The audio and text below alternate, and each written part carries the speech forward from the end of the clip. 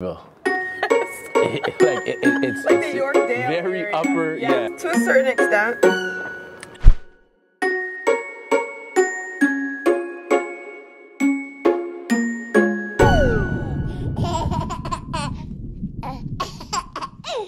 So of course I got the sauce, you know, the sauce of mercy.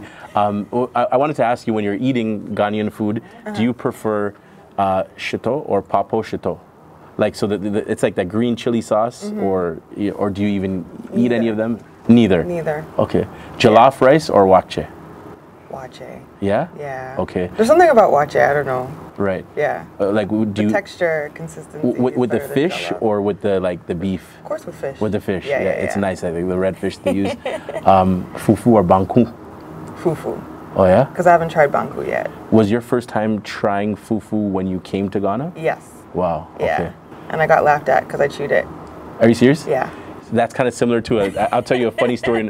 In Barbados, I had I was at a breakfast party, or like a daytime party, and I was trying some breadfruit, and I was like literally chewing the roasted part, like of the skin. People were like laughing at me, like randomly, like, look at this foreigner. This foreigner. Yeah, you know. Where in the world, and what is Detty December? For those that don't know. Listen, Detty December, I believe it was a term coined by our UK friends, right. But it's just madness. There's no way to describe it. You know, okay, because I'm West Indian and I'm from Trinidad. Detty December is like Trinidad Carnival, but all the parties leading up to it. It's just party after party after party, no sleep. Right. You know, you just pretty much have to like roll with it. There's day parties, there's night parties. Right, like how you'd have the paint in Carnival. Like there's beach parties. Like I'm just talking about like the amount of events that are happening and the way that it's jam-packed. Which we've experienced. It's just nonstop. And that's what makes it Detty, because it's just like... And then you'll have the Jamaicans that would say Dutty. Right. But Detty is, that's kind of like I noticed there's a new kind of twang with Nigerians and Ghanaians. They're having their own kind of, so I guess that's where the Detty comes in. Now, I first heard, of course, that you came here for a month at first, if I'm not mistaken, you know, to work, of course, which then kind of like turned into, you know, more time. A month turned into, then turned into like this is home now. Yeah, I pretty much live here. Please elaborate and tell us. It wasn't anything crazy. Like 2020 was like a crappy year. I can swear, right? It was a shitty year. 1,000%. Yeah. Yeah, it was a shitty year for everyone. And I think that year I literally only had like 2 gigs. Right. And, you know, if you're a DJ, and you know that December, January, February, well, December's not bad, but after New Year's Eve, everything shuts down in Toronto because it's cold, nobody wants to go out. And normally, how my like DJ cycle works is that everything shuts down January 1st, and then things don't really start picking up until March, and you're pretty much left to like live off of whatever you made in the summertime in the winter. And we all know winter's not the most pleasant time of the year. So around like September, October, I started thinking about, oh, you know, we're about to get into that season. And based on the year that I had, it's like, I can't be locked up in the house. So I was just like, you know, I need to figure out what I'm going to do. Am I going to go to Trinidad? Am I going to go to whatever? I couldn't go to Trinidad because their borders were closed all year. Right. And basically, a friend of mine who I met, random story, but I met him on a flight going from UK to San Francisco for Afrotech. I was DJing and he was doing some speaking engagements. He owns a watch company called Vitae London. Right. And basically in 2020 he had moved his whole family to Ghana. Wow. And, you know, I was just kind of like venting to him and I was like, I don't know what I'm going to do. Like, I don't want to be in Toronto in the wintertime. And he was like... And you couldn't go to Trinidad. And I couldn't go to Trinidad because that would have been like the safest and easiest option. Right. He was like, come to Ghana. I just, you know, he's like, come live with us. We have a 10-bedroom home in Tema, this, that, and the other. So I was like, are you sure? And he was like, yeah, come. And I was like, okay. So I booked my flight. And Tema's nice. And I booked my flight and basically came and, you know, I just asked, was like, can I stay for 2 months? Because I wanted to stay. I didn't want to come back like in the wintertime. I tried to see if I could like skip winter for as long as possible. They're like, yeah, just come stay, whatever. came in November and basically experienced Ghana and what is known as Detty December. Right, November of 2020 to be exact. Yes, November of 2020 and then December of 2020. And then somewhere in December, British Airways emailed me and said that my flight was canceled coming back home. Okay, so this is what it gets to. Yeah, so I just kind of looked at it as a sign. Right. And the thing about living here is like, the ancestors guide you. I know this sounds like really crazy and deep, but it's like, I feel like facts and things beyond. Just happen here, and they happen for a reason. Like, you know, and you know, it speaks to just kind of like our African upbringing and our Caribbean upbringing, where you know you hear aunties say things like, "Oh, my spirit doesn't take this person." Right. My spirit told me not to go here today. You see, yes. I didn't go, and the place shut down. So and much similarities. So I feel like that's what happens here. So it's just so like, you're home again, almost. Yeah, I just like honestly, and just being here, I kept saying to like, you know, Will and Claudia, I was just like, this feels like the West Indies. This feels like the West Indies. Like it just, it was really familiar. Just the way the houses are built, the way the roads are, like the way people move here. Like everybody's just very chill and relaxed, and everybody moves on their own time. So it really just felt like the West Indies, and it wasn't much of a culture shock. I think it was a culture shock because obviously you're in Africa, but at the same time, it just felt so familiar. And it's the connection, like just understanding, like, okay, well, this just makes sense because a lot of Ghanaians were taken. I was just going to say that, yes. This part of the land to the West Indies. So it's just it just makes sense that everything just seems so synergetic and similar. Right. So yeah, so it just, there was a comfortability being here. I didn't feel like, oh, I need to rush back home or anything like that. So when my flight got canceled, I was like, you know what? I'm gonna just stay. And then I would just call my mom once a week to find out what was happening back home. And she was like, we're still on lockdown, we're still on lockdown. You're like, you're not missing nothing. Yeah, so, you know, it just got to the point where, you know, April came and I was still here. And I was like, well, I might as well just get an apartment. It makes no sense to be spending. That's like literally half the year in. Yeah, all this money, like just kind of like living here and there in Osu. And how were you supporting yourself at this time? Was it just you? I was working remotely, so I was doing a lot of remote work. And whatever events you could do here at the same time. Yeah, I mean, at that time, I really wasn't DJing here. Okay. But I was really just working for the watch company. I was working for Vite, and that was kind of, that was what was keeping me afloat here. Yes. Yeah, and basically I just kind of like, you know, I'm just gonna get an apartment and stay, and I've been here ever since. Wow, wow. No, my hat's off to you. Hats off to you. Thank you. Now, for those that don't know, but I mean, in Toronto, Canada, I got the biggest DJ with me in Toronto, hands down. And I don't know any other females that have been holding down the crown since. There's a lot But I now. mean, yeah, there's a few, and shouts to them. But I mean, from what I know and coming through my times, you know, I mean, I'm getting old now. But I mean, I'm not going to speak on our accolades because I think they speak for themselves. You know, like I said, if you don't know, you know now. DJ Lissa Monet. Pleasure to have you live from Accra, Ghana. We are here in Osu.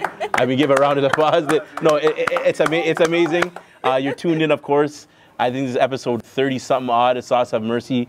Of course, make sure you guys like, subscribe, comment, all of that good stuff. Follow Lissa as well. I'm sure you will get her handles in there. But I mean, it's amazing. Let me just get back into it. Okay, where's your birthplace? My birthplace is Toronto, Canada. Right. Yeah. Sorry, and then your background. My background, my parents, my mom is from Trinidad and Tobago. Right. And my dad is from Grenada. Right. And then you literally answered all the questions I was going to say about the similarities. So it's crazy to see. So now going back into a bit of like the Afro beats and like I said, Detty December and whatnot, we obviously notice how big the culture is, you know what I mean, worldwide, and so being here, you're able to embrace that more. Yeah. Do you have any like favorite current female artists right now? I mean, there's like Thames. Oh, Thames for sure. Yeah. Tiwa Savage. Tiwa Savage is big. Yaki. Yeah. Right. Did I pronounce that right? Okay, Yaki, good. is it? Those three are the ones that stand out right now. Right. Yes. You know, as I briefly stated before, everyone has this preconceived notion that like, you know, Africa is like, oh my God, it's darker than what it seems. Right, or it's not as like progressive. Right. Yeah. And then especially now with what else is going on in the world, and the numbers and whatnot, people are even more frightened because this is a place that's highly populated. Of course, like in Nigeria. But then coming here, for me, it's just like it's not what you know what I mean. People are making it out to be. For sure. You know what I mean? Totally. And it's like they got nice beaches too. They got like. Yeah, I can't lie. I did my research. Right. You know, I didn't know what I was getting myself into. I went on YouTube and you know, watched all the YouTube videos, and there were a few influencers who did like house tours of like where they lived here and stuff like that, and I was like, oh, this is like they live in, you know what I mean? Right. So they like, live in. Yeah, and then at the time in 2020, like the numbers were super low, because even my mom, obviously, when I told her I was gonna come, she was just like, oh, like, you sure you want to like go all the way over there with COVID? And I'm like, honestly, like Ghana right now, well, at that time, Ghana had like 300 deaths, I think, right? So for me, that was like, compared to Toronto, it was like it was nothing. Like nothing at all. Yeah. So for me, it felt safe to me. And then obviously I had friends here who were basically like, you know, COVID is non-existent, so just come and enjoy yourself. So come and have some enjoyment. Exactly, as they would say. You know, what are the 3 things that made you say I'm here and this is home and I'm here to stay?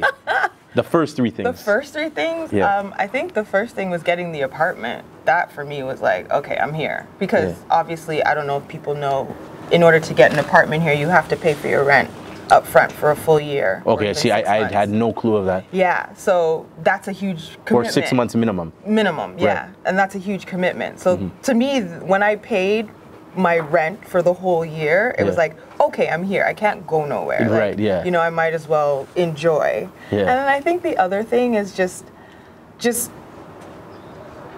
learning how to navigate Accra and learning how to navigate Ghana and learning how to deal with the Uber drivers. And so we're gonna get into that. Yeah. And just being like, and just immersing myself in the day-to-day life. I think that's when I realized, oh, I'm here. Yes. And then I think the third thing, I can't really think of a third thing. For me, it's just every day, there are times where I'll just stop and I'll look up and I'll be like, I'm in Africa. Like, this is crazy. Right. Yeah. So there's still a sense of, I can't believe this is happening, because I've lived in Toronto my whole life. Yes. You know, born there, raised there, went to school. But you've traveled outside of Toronto? I've traveled outside of Toronto, but never thought about living. I mean, the only other place I thought about living was New York City. You know, maybe Atlanta, maybe LA, but like never thought about leaving a whole continent, you know, and leaving my family behind and stuff like that. But, you know, sometimes you just have to like,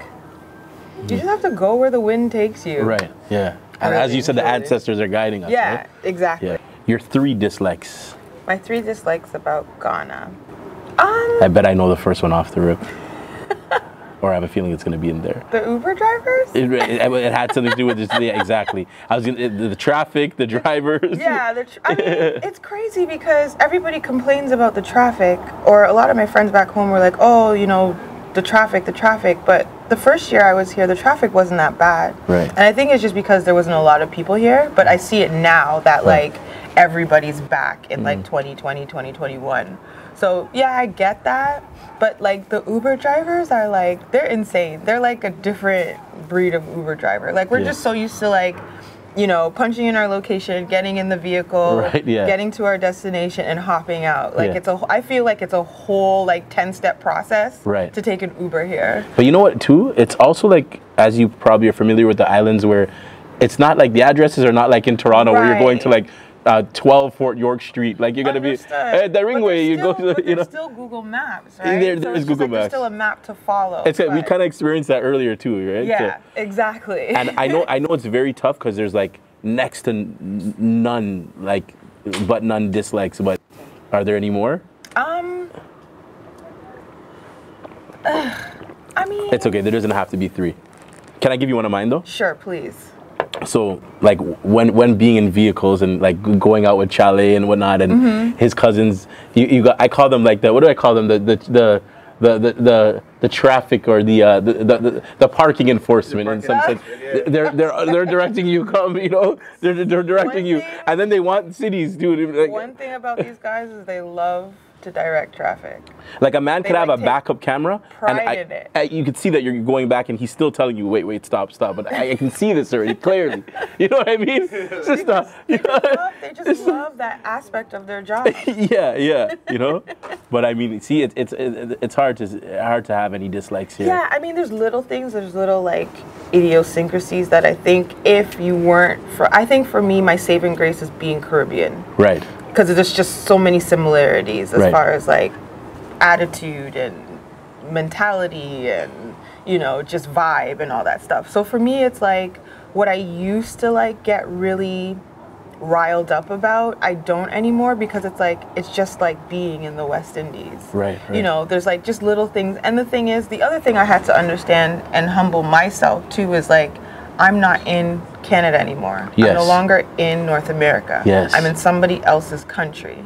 This is the way things go here. So I have to just deal with it. I mean, I can complain all I want. Of course. But this is how it is. Yes. You know, it's like me going into your house and saying, I don't like where your couch is, or I don't like the way you set up your television. It's like, I have no right to do that. I'm a visitor. You know what I mean? So it's like, this is the way things are here. Mind you, the locals can talk about how crappy things are and how they want things to change because they live here. They live it. You know what I mean? Yes. For me, it's like I'm still a visitor in someone's home. So I literally have no right to call anybody anything or, you know, complain about anything. I'm just happy to be here. Facts. Yeah.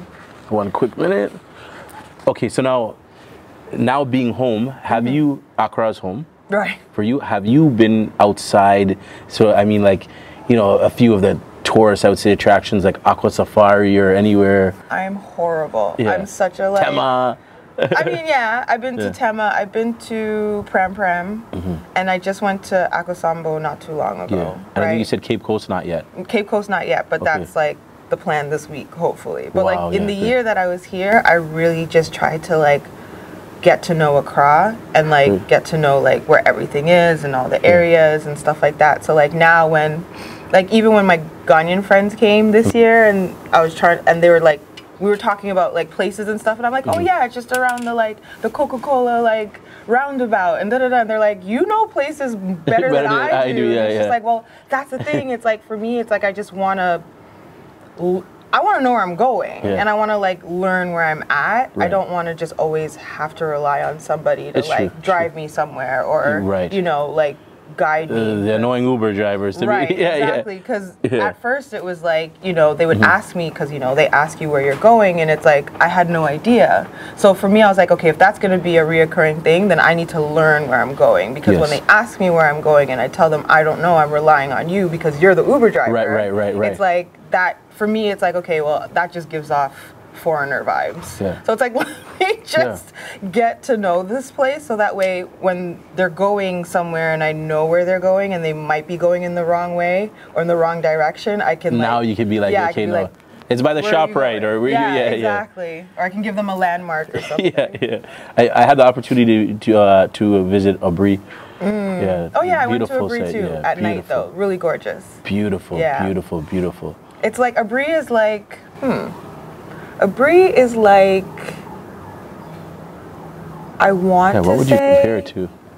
I don't think there's anything in Toronto we can compare it to. No, but like in proximity to Accra, it's kind of like Stouffville. Oh, right. Yes. Yeah. In distance. It's very scenic. That makes sense, Like there's a lot of like scenery and nature. The air is a little bit cleaner out there. Yeah. It is. Yeah, like Accra is like, it's New York, it's Toronto, it's downtown Toronto. Yes. It's Miami. You got the airport, you know. Yeah, like I think this is one of the cities in the world where the airport's like right smack dab in the middle of the city. Yeah, like you can get from wherever, like if you live in Accra, you can get to the airport in like 15 minutes. Easily. It's crazy. You know what East Legon reminds me of? Yorkville. Yes. It's like the Yorkdale very area. upper. Yes, it's very upwardly. No, like, Yorkville, like downtown, like you know, by the to a certain extent. It has that. Or you know what? You could actually say that too, like Avenue Road. Yeah. Forest Hillish area. Yes. I feel like East Legon has like the most Range Rovers per capita. Yeah, the most Range Rovers. Like it's hands insane. down. Yeah. Hands down. It was funny. He was saying that too. Nee was saying that there's just like well, he was saying that about here, period. Right. When you go to East Legon, because it's more like obviously upscale, you'll see them like for days. Yeah. To get back a bit into the food, sorry to cut you. Jerk or jollof? Jerk chicken or jollof rice? This has been a topic trending in Toronto. So I want to ask you about it. Marlon, as you know, if he's been, and Femi Lawson have been talking about this, and it's turned into something. I feel that, like, honestly, you can't really compare the two. But see, that's the thing, right? You know, you can combine the two. You know, both can be right. Right, because I guess jollof is still like a main dish. It's food. It's, for sure. That's the rice true. is It's seasoned. very filling. Yeah, it's very filling. I don't know. I'm West Indian. I like chicken with my rice, so I will have both. Yeah, I said the same thing. You can't have one without the other. I can't compare the two. To speak on that, there was a big event that you were part of, Jerk Jollof, right? Elaborate on that. Tell me about that and your contributions. Oh my goodness. Shout out Asante. Jerk and Jollof is a party that I think originated in Detroit. You know, I did their New Year's Eve party like years back in Detroit, and we've just always like, maintained like a really good friendship and relationship. And you know, when he hit me up, he was like, you know, we're doing one in Ghana, and I'm like, well, I'm here. So he was like, well, yeah, you're on it, hands down, no problem. Yeah, and that's just kind of how that came about. And they did that party in conjunction with Culture Creations, the guys who created Afrochella. Right. And yeah, like it's just been, I think it's just been really amazing to see people who started brands and who have started parties in the States or in Canada, bringing them here to Ghana. Yes. You know, I think last night was Afro Beats and Brunch, which is another another US-based branded party. Right. You know, Jerk and Jollof was here, and even Every Stylish Girl, which is like a huge blog brand. Oh, it's called Instagram. Every Stylish Girl. Yeah. Right. They did a brunch that I DJ'd. Oh wow. The same day as Jerk and Jollof. Yeah. Now, so is that like a touring stylist brand, or is it just here based in... No, she's based in the States, but she's Ghanaian. Okay, makes sense. I think. Yeah, I think she's Ghanaian. Yes. So she just basically brought the brand and did an event here at Kozo. Yes. So I thought that was I think it's really cool that, you know, people Kozo's are starting like a nice spot. Yeah, it's a gorgeous spot. Yeah. I think it's really cool that people are just bringing their brands and injecting that into the culture here. Right. You mentioned Afrochella, which is dead on smack what I wanted to get into. Speak on that, your busy itinerary schedule. Because I know we were talking, and I knew prior to coming here, I'm like, she's busy. Like, how many parties would you say you played off the top? Like, you were like every other day. Compared to like some of the other DJs, the parties that I did was light work. Like, I know DJs who worked every night, you know what I mean? But I think maybe 5 or 6. Right. 7. And did you play last year too? I only did one event last year. Right. Just simply because I just didn't want to. Long story short, I was like on the verge of like retiring. So I was like, you know what? I'm in a new country. I don't want to like, you know. So I just kind of like took it easy on like the gigs and stuff like that. Right. But this year, I don't know. I guess I had a second wind or something, and I just decided to like. And I had so much fun. Yeah. We were graced to be there, and when WizKid came out, it was crazy. That was like the build up. It was like and I saw you there too. I felt like it was like a boxing match where it's like you have the amateurs who were warming up for the main event. Right. And he just crushed it. He held it down. Yeah, I heard he killed it. But yeah, like Afrochella, I think is like such an amazing concept and event that helps keep the culture alive and helps keep people rooted in their culture. Yes. You know, like Caravana for us. Yeah. Or what it was supposed to be at the time before Scotiabank just took everything over. Exactly. Right. Like it's, you know, it's compiled by Africans, and you know, and they understand firsthand like the importance of like, you know, people who are coming from outside to like really engage with the culture and not to have it misconstrued by what they've been taught back home, you know what I mean? So I'm you know, those guys do like an amazing job. And I was saying earlier, I was like, the amount of effort and like money they put into event production here in Ghana alone for events is like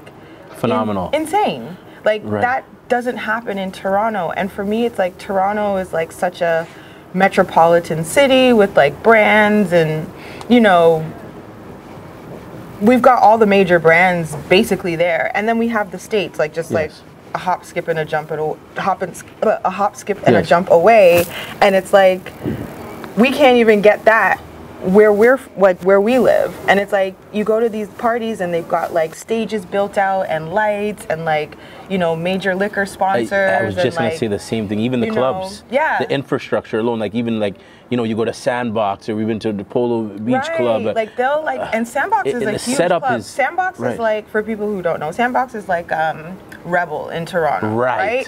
You got the pool. They got the pool. And it's right by the water. And it's right by the water. But you got the palm trees. And it's like they'll do like a Moroccan themed night, and they'll just like they'll outfit the whole venue and make it look like a Moroccan like market, and have all of their bottle service girls dressed in like Moroccan, like traditional, like Moroccan. Yes, I noticed that. You know what I mean? And it's like they go all out. It's like we do a Moroccan themed party in Toronto, and we just have Moroccan lights or some shit. You know what I mean? Like it's just and it has nothing to do with the event producers in Toronto. I think it has everything to do with the funding and the fact that the brands don't feel confident injecting money into, you know, events and brands to make it what it is. And like I was saying before, it's like we have the internet now, so we can see what other countries and what other cities are doing, and it's like you know, we're sitting in Toronto and we're like, well, why can't we have that? Why can't we do, you know, we've got just as cool people and creatives to like make events pop. Like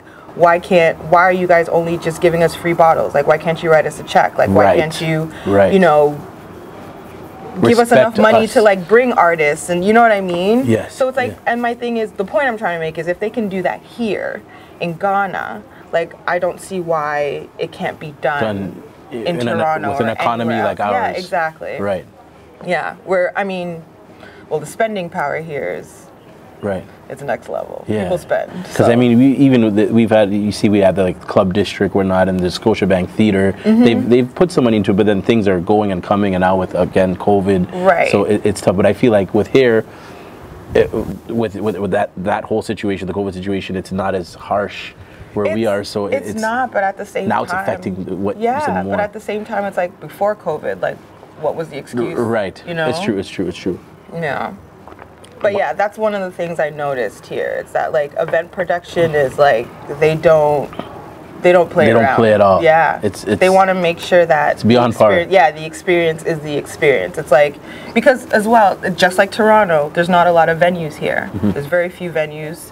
You know, there's probably like 5 or 6, 7, maybe 8 like main venues in Accra. So it's like, you have to like, and you're using those venues on a consistent basis, so you want to make sure that when people walk into that venue, it's not the same venue. It looks like a different venue each time. And I think that's what they try to achieve, and they do achieve that here. Where was the venue that Afrochella was at, and does it change each year? It was at LWAC Stadium. Right, because I knew it was a stadium. I don't know if it changes. I'm going to assume it's at the same place every year, because it's the only place that can hold that large amount of people. But I mean, it could be at a different place every year. I don't know. That was my first year going, actually. I didn't go last year. That was for 2020. 2020. That must have been crazy in 2019 though, because it was the year of return. Yeah, I wasn't here for that. Wow. Yeah.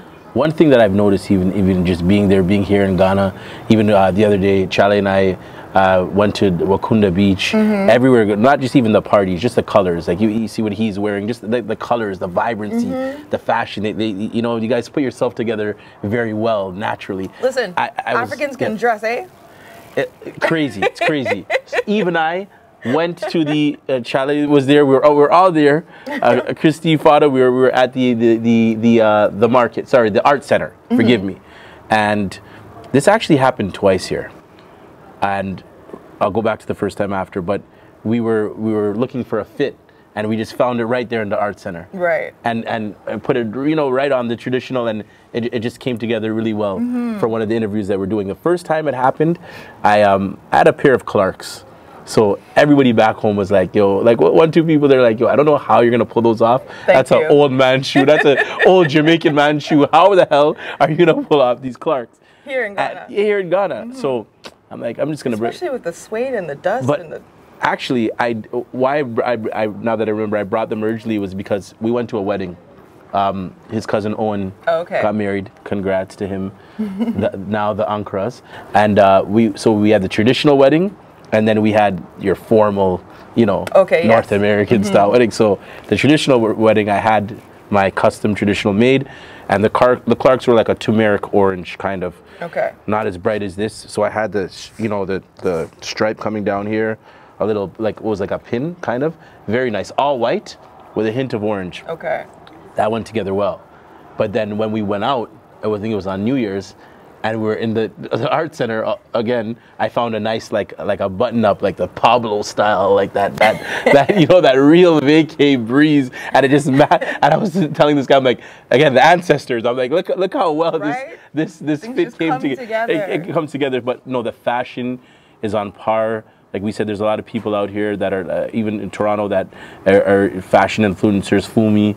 And I mean, it's just, the colors, the vibrancy, and then the people behind it that are wearing it, the melanin. Yeah, it's just amazing. And you're very well dressed today yourself, by the way. Thank you. I mean, well, you always are, but, you know, I have to compliment the fit.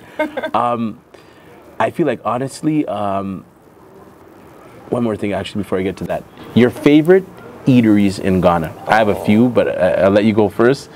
And where you would advise somebody that's, you know, somebody to go that's coming here for the first time. First things first. You got to try these places. Buka, Inosu, amazing Ghanaian food. We went. You went? The moment we came off, the moment we came to the airport, was it the same day or the day after? I'm like, fam, I'm hungry, bro. Sorry, the Toronto talk. I'm Ethiopian Airlines, sister. I'm like, bro, this food is like, so 16 hours to be exact. 11 to Ethiopia, and then 5 hours here or so. Oh, and so you went across to come back. Yeah, and I'm like, I just need, he knows me like the back of my hand. So he read my mind, and the moment we touched, that I think by like the evening, we went there and it was phenomenal. Just from when I was walking in, you know, you wash your hands outside, the setup, the art, and then the food was, we had this here. Right? Bisap? Yes. But sorrel. And I was the one to ask you about that too. Like, I said the same thing to him. I'm like, is this not sorrel? But they call it bisap. Yeah. Bisap, right. So buka is... Or sobolo. Same thing, right? Yeah. Right, with the ginger in there. So buka, and then any other places? Buka. Another good place for local food is Living Room in East Legon. You have never been? And then, like... There's Kozo, which is really good. It's like a Asian fusion restaurant. Right. Bondi is really good. Bondi is really nice. Fat Fish is really good for brunch. You took mine right out of the hat.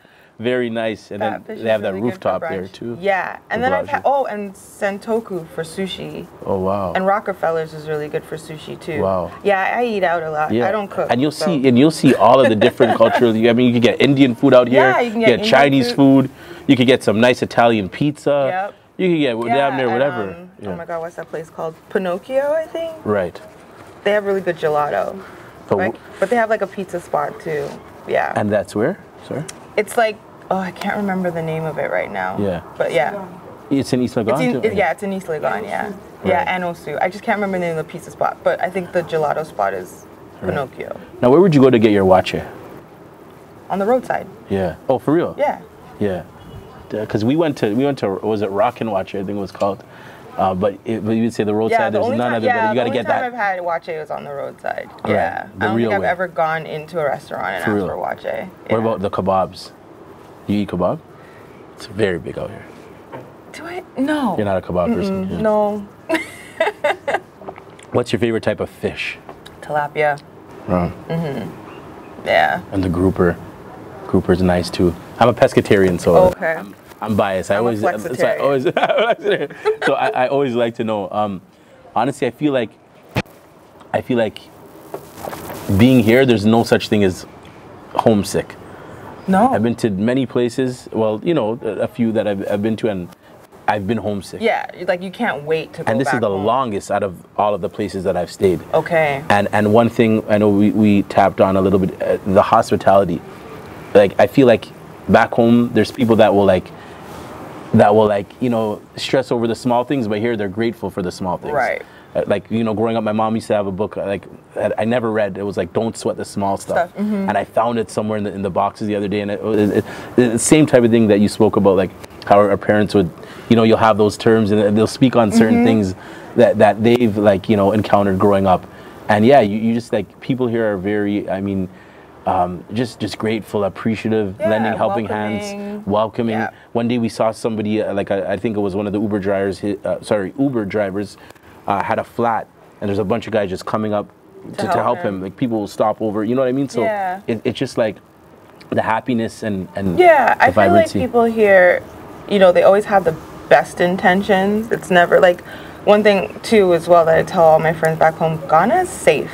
Yeah. Like, it's not very safe. Yeah, like, mind you, I don't watch the news or anything, which is probably a bad thing. But like, based on my experience, Ghana is safe. Like, I can walk the streets at 2 a.m. and not be bothered, or not. Opposed to what you hear about Nigeria, or even Jamaica, or Trinidad. You know what I mean? So it's like, you know, it's very safe in that sense. It's like, you know, you go out and there's no harassment from men. It's just you go out, you have a good time, you go home. You know what I mean? Like, it's very, very safe here. Right. Yeah. Like, I like legit hands down wish they would cancel my flight. So yeah, where do you see Ghana and the future of Ghana in the next 5 years? And you see, obviously, a lot of people are coming to invest, and you know, Chinese people, Asians, like, there's a lot of business owners here. Yeah. Like, what do you feel about it? I mean, the economy's stepping up. Well, yeah. I mean, Ghana, like, the one thing I say to a lot of my friends, it's like, it's really progressive. There's a lot of things happening, a lot of moving parts.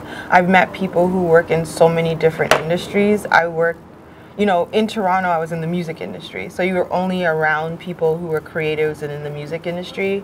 And here it's like, I've met people in tech. I've met people, you know, who are obviously entrepreneurs, people who work in politics, people like, they're just a lot of people in different industries just kind of like moving around each other. Nobody's really segregated. Everybody just kind of like, you know, intersex, if that makes any sense. Right. And, you know, I feel like if we stay the course, I say we, because I live here now.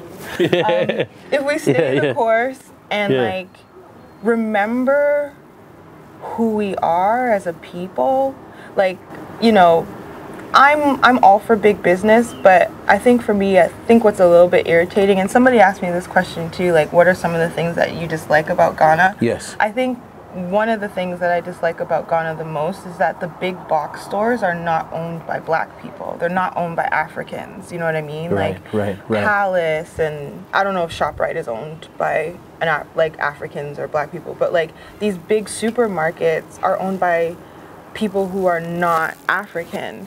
And it's like, this is where everything originated. Like, we should understand that, like, everything that the world needs, we have. Like, I think Ghana is like the biggest producer of like coca, like you know, the coca plant. Yes. And it's just like, the rest of the world eats chocolate. You know what I mean? Yeah, Belgium, and you know, like, and they have to come to us to buy that in order for them to produce. And it's like, you know, and we're asking them, like, what's your budget? Like, no, we name our price.